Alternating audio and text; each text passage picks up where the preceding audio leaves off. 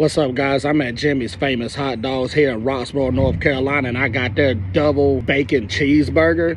And I'm telling y'all, out of all the toppings I got on here, this feels like a good half pound. And when I said a good half pound, I mean it. I have ketchup, mayo, lettuce, jalapenos, tomatoes, chili, spicy mustard, slaw.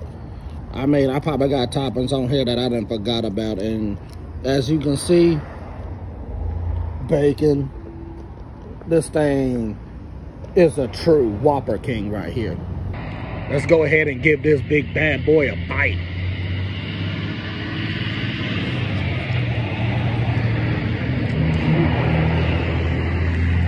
Get the good chunks of the pickles, the lettuce, the onions on here.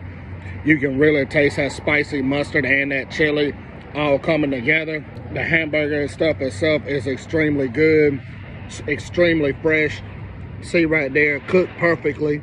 This bad Whopper right here only costs like $4.97 to have a big double bacon burger.